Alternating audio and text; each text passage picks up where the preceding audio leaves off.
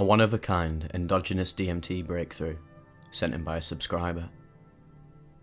Before I begin, for clarification, I would swear on my life, my whole family, dead grandmas and all, as well as the DMT entities themselves, that this really happened to me, and I guess I have no other way to prove it besides describing my experience and putting this on everything I love.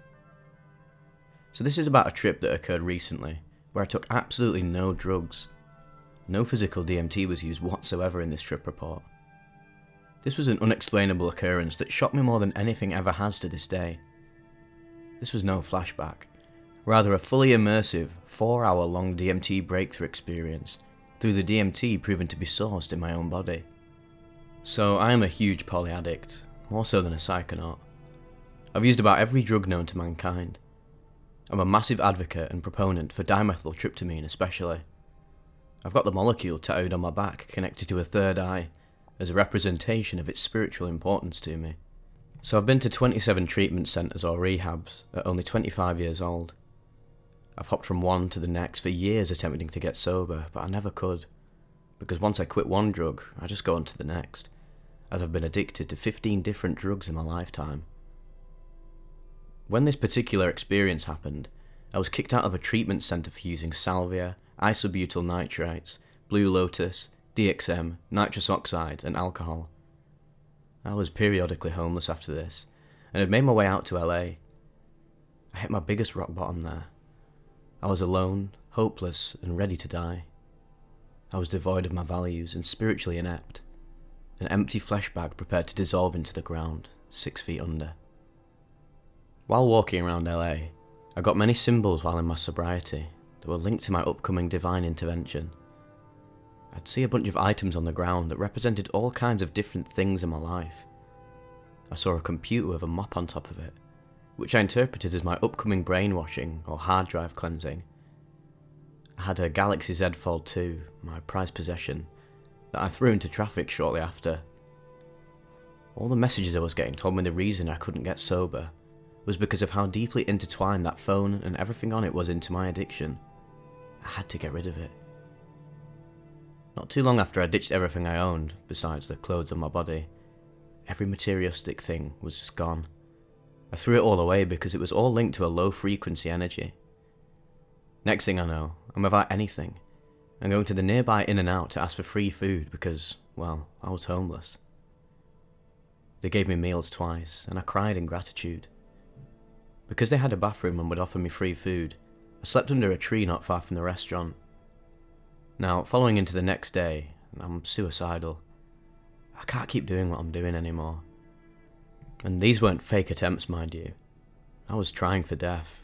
I tried to hang myself, and made damn sure it was secure when the deed was finished. But I still managed to fail miserably. Something wasn't letting me die. I then decide I'll close my eyes, meditate in a mindful state, and walk straight into traffic, a busy-ass intersection nonetheless. I do this multiple times, preparing for my onslaught. Instead, something supernatural happened. Every single car had stopped and manoeuvred around me in an impossible way. Nobody out of the many, many cars honked at all as I was walking right in front of them. It was as if I had some kind of force field on me preventing me from being hit. I should have been hit 15 different times, but it absolutely would not happen. So after all this, I had to use the restroom. This is when it randomly hit me like a ton of bricks. As I'm sitting on the toilet at my worst, I look up at the stall door and suddenly, numbers, codes and alien languages start downloading in psychedelic colours right in front of my own eyes, directly into my brain. An overload of information bombarded me. I was thinking, how is this even possible right now? Was I drugged? And I knew that wasn't the case when I realised what kind of trip this was. This was hyperspace. It's not possible for me to unknowingly be drugged with DMT or ayahuasca. With LSD, I could have wiped my ass with some acid-soaked toilet paper, I guess. But what would have been the chances of that? But this was a feeling I knew very well. It was dimethyltryptamine. I staggered out of the restroom, barely knowing what I was doing. I was right next to LAX airport, and one plane multiplied infinitely, creating this auditory hallucination that sounded like rebounding echoes of planes leaving and returning instantaneously. It was very psychedelic. Everything had this incredible sense of interconnectedness around me. The levels of perception were scripted into my vision as I felt myself entering each state. Hundreds of valuable lessons were entering my brain without my permission. The lyrics of Tool bounced around in my head. Forgot my pen, shit the bed again. I would find a piece of cardboard and a pen to write down every message and lesson that was being taught to me by the entities.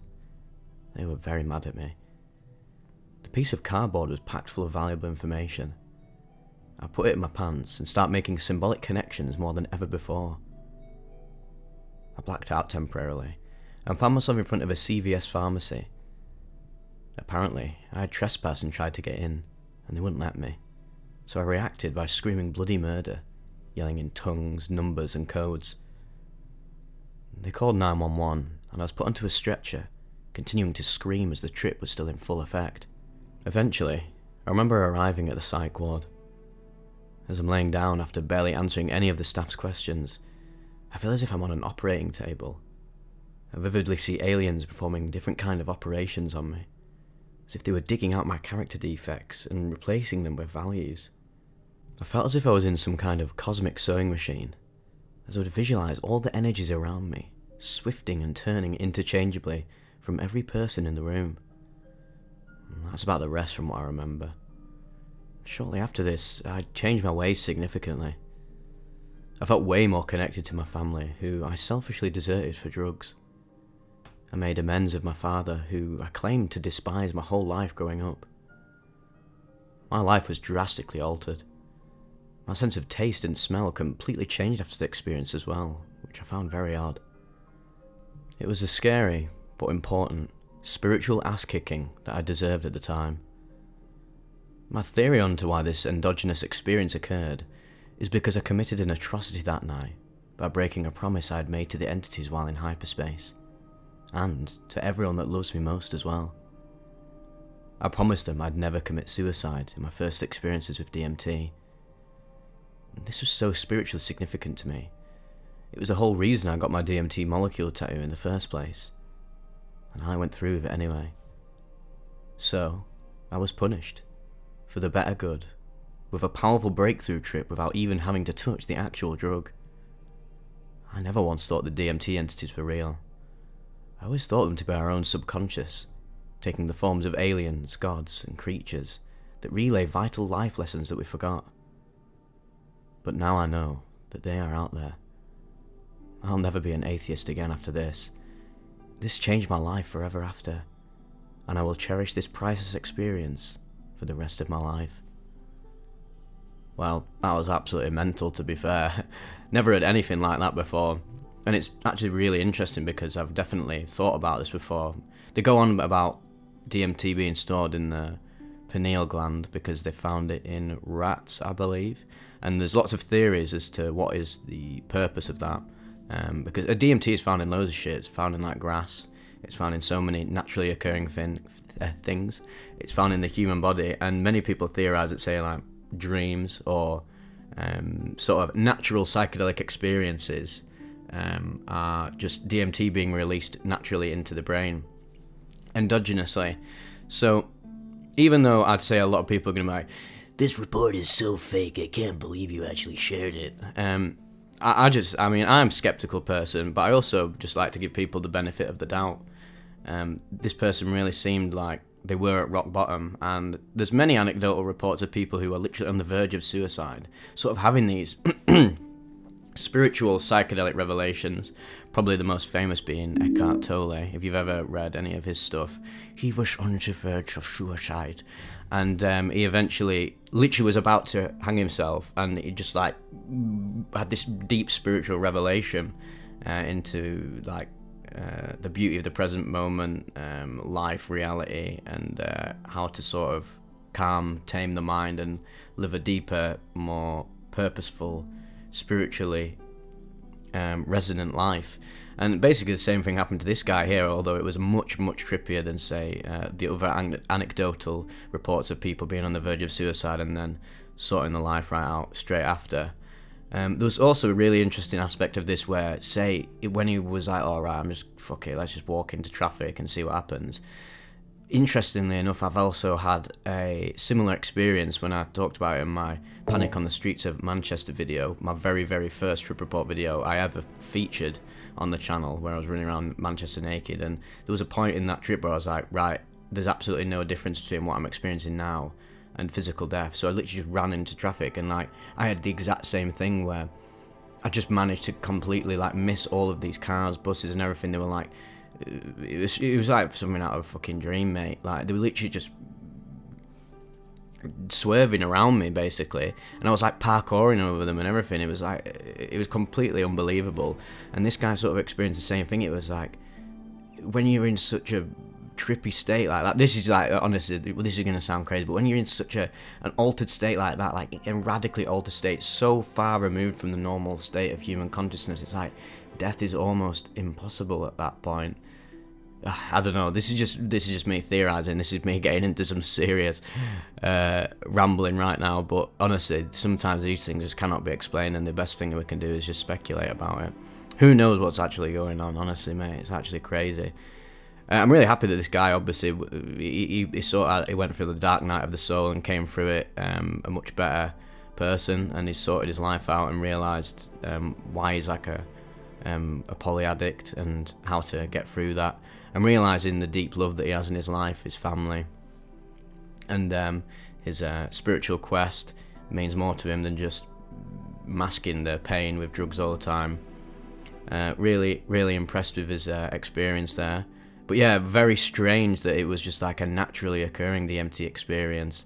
That is actually mad. If any of you have actually experienced that as well, please let me know, because this is very fascinating stuff that I'd like to cover again in the future, because I genuinely think it's possible. Because obviously, yeah, like I say, obviously DMT is in our brains, in our bodies. It could make everybody's like chemical makeup, genetic makeup.